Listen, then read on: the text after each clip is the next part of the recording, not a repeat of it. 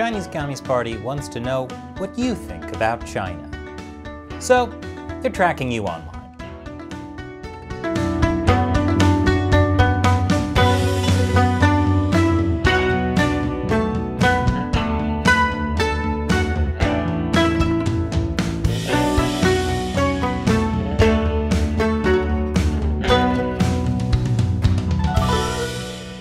Welcome to China Uncensored, I'm Chris Chappell. Have you ever tweeted in support of the Hong Kong protests? Or called for a boycott of the Chinese Communist Party's Genocide Olympics on Facebook? Maybe you shared a meme comparing Chinese leader to a silly old bear. In fact, if you've said anything about China on the internet, the Chinese Communist Party could be tracking you online. That's according to two recent investigations, one from the Washington Post on how China harvests masses of data on Western targets, and one from the New York Times on how Chinese police track critics on Twitter and Facebook. And the reports are pretty disturbing. China is mining Western social media, including Facebook and Twitter, to equip its government agencies, military, and police with information on foreign targets. Wow. Speaking as a foreign target, I hope the Chinese regime doesn't find out about my embarrassing secret Beanie Babies collection. So how did the Washington Post and the New York Times find out China was tracking foreign targets online?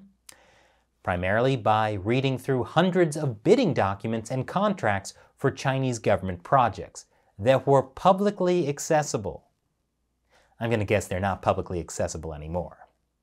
This reminds me of the time people found interrogation chairs were being sold on Taobao, China's version of eBay. But don't worry, Chinese officials promised their interrogation chairs were padded for comfort. And they totally don't torture and hold political prisoners. And if you criticize the Chinese Communist Party online and then go to China, you could experience this comfort padding for yourself. So how does the party track critics online? We know they've been doing it in China for years. China's authorities have developed a sophisticated online surveillance network using what they call public opinion analysis software. It's easier in China since they force everyone to register for the internet using their real names. But now they've shifted their focus overseas too. And public opinion analysis isn't just for figuring out what people think. The services also provide increasingly technical surveillance for China's censorship apparatus. And most systems include alarm functions designed to alert officials and police to negative content in real time. This is part of what the Chinese Communist Party calls public opinion guidance work, basically using censorship and propaganda to change what people say about China.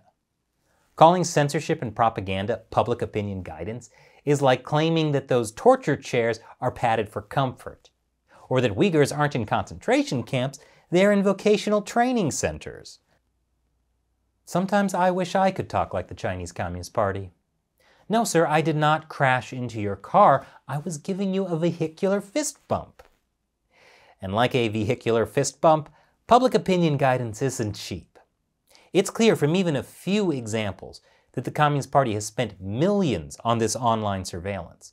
That includes paying more than $300,000 for a software program that mines Twitter and Facebook to create a database of foreign journalists and academics.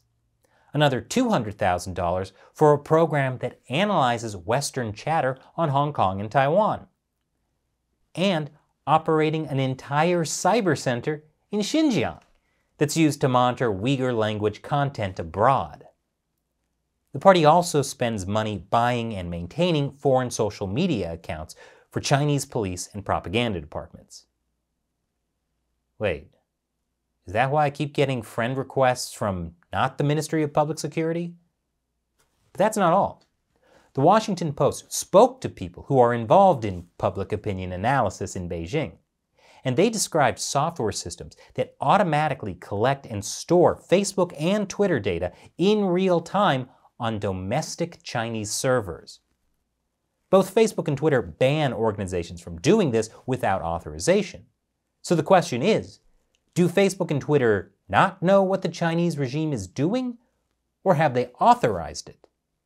Both options are kind of terrifying. And remember when I told you earlier these software systems include alarms for negative content? That's not all. They also report negative content directly to a 24-hour hotline run by the Communist Party's censorship apparatus. And those reports include the details of individual social media users. What does the Chinese Communist Party do with those personal details? I'll tell you after the break. Welcome back. Remember last year when Chinese leader Xi Jinping called on officials to present a more lovable image of China? And some experts were like, hey, this means China is going to tone things down and be reasonable. Yeah, no. They totally misread what Xi was saying. Because in the same speech, Xi Jinping also called for officials to develop international public opinion guidance. Remember, public opinion guidance means using censorship and propaganda to control what people say. So Xi was saying Chinese officials should present a lovable image of China by shutting down anyone who presents an unlovable image of China. That includes people who criticize the Chinese Communist Party on Western social media. And the party isn't just targeting prominent, outspoken activists. Back in 2020, a Chinese student who was going to the University of Minnesota was jailed for 6 months in China over tweets he posted in the US. The New York Times spoke to another Chinese student who had set up what she thought was an anonymous Twitter account. But when she went back to her hometown in China last year, police tracked her down. They knocked on her parents' door, took her to the police station, and told her to delete her Twitter account. Even after she moved abroad, the police called her and her mother to see if she had visited any human rights websites. Getting in trouble with the police for visiting human rights websites is like getting in trouble with your dentist for flossing every night. It's what you're supposed to do as a decent human being, although most of us don't do it as often as we should. And this student wasn't the only Chinese person living abroad who was targeted by police. Because even if Chinese police can't threaten you, they can always go after your family. When a Chinese student living in Taiwan criticized China last year, both of his parents disappeared for 10 days. Meanwhile, a Chinese student studying in Canada was harassed by the Chinese police over an anonymous Twitter account with 2 followers. He had only tweeted 3 times. But Chinese police questioned his father and then directly called him on WeChat. The police told him they had tracked him by his IP address and knew where he lived in Canada. When the student went to the Canadian police for help, they told him they couldn't do anything about it because it was happening in China. They didn't even open a police report. The student deleted his tweets, all 3 of them. Now, all these cases involve Chinese police harassing ethnic Chinese people. And it makes sense that they would target them. The Chinese Communist Party wants to silence dissent among Chinese people so they can lie about how all Chinese people love the party. Plus, it's just easier to threaten Chinese people who have family back in China. They do the same thing to Uyghurs and Tibetans, too. Basically, if you have loved ones in China, the Chinese regime will treat them like hostages. But while the party is starting with people who are easier to threaten, their expanding surveillance network shows the party is coming for foreigners, too. Shelley, why did you put up a photo of me there? Does this mean they're going to find out about the Beanie Babies? What can I say? I'm a 90s kid. The point is, no one is safe from Chinese surveillance. The New York Times spoke to a contractor who does surveillance work for the Chinese authorities. The Times called him a specialist in tracking people living in the US.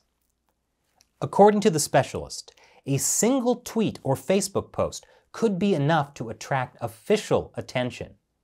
He said he had been assigned to investigate Chinese undergraduates studying in the US, a Chinese-American policy analyst who is a US citizen, and journalists who had worked in China.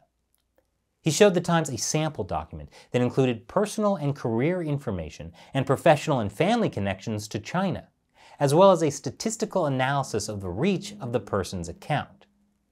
So how does this guy get such detailed information?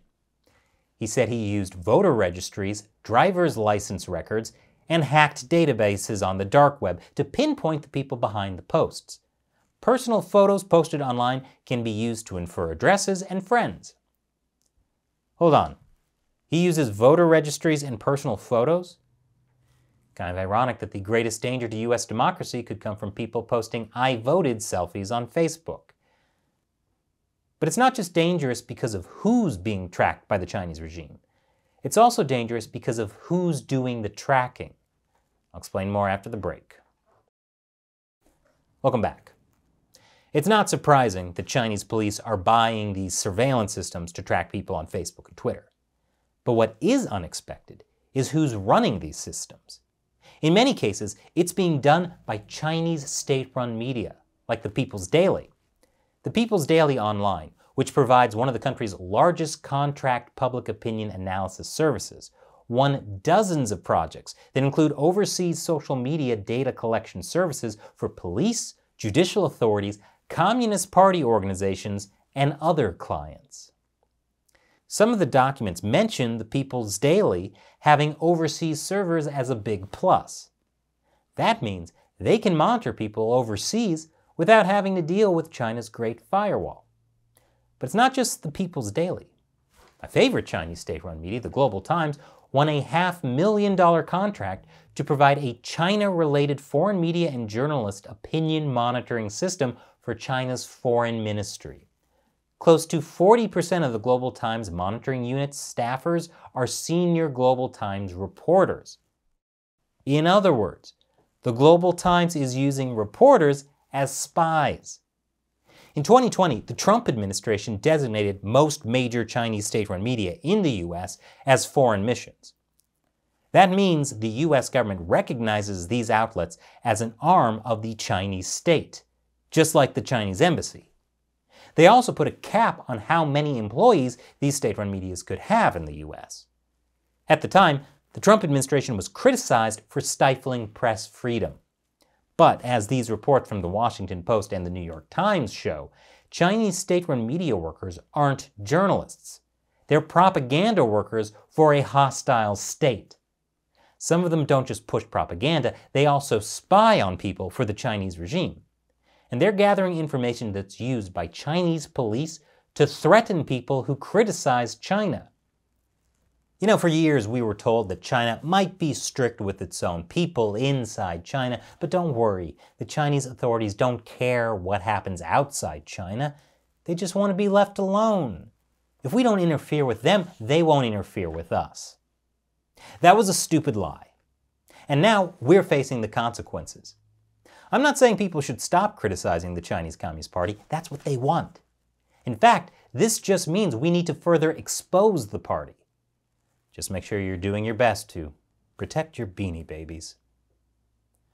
And now it's time for me to answer a question from a fan who supports the show on the crowdfunding websites Patreon or the community subscription platform Locals. Today's question comes from Dahoover on Locals. What do you think would happen if Xi Jinping decided to go and visit Taiwan one day? It would be quite embarrassing if Taiwan declined his visa. Do you think they would? Well, Dahoover, Xi Jinping would never visit Taiwan, with one exception. You see, the Chinese Communist Party can't admit Taiwan is a separate country that Xi would need permission to go to. They don't acknowledge Taiwan's government at all. So Xi would never do an official state visit to Taiwan because that would be admitting that Taiwan's president, Tsai Ing-wen, is equal in rank to Xi. Now in 2015, Xi Jinping did meet with then-president of Taiwan, Ma Ying-jeou, but they met in Singapore. Things were very different back then.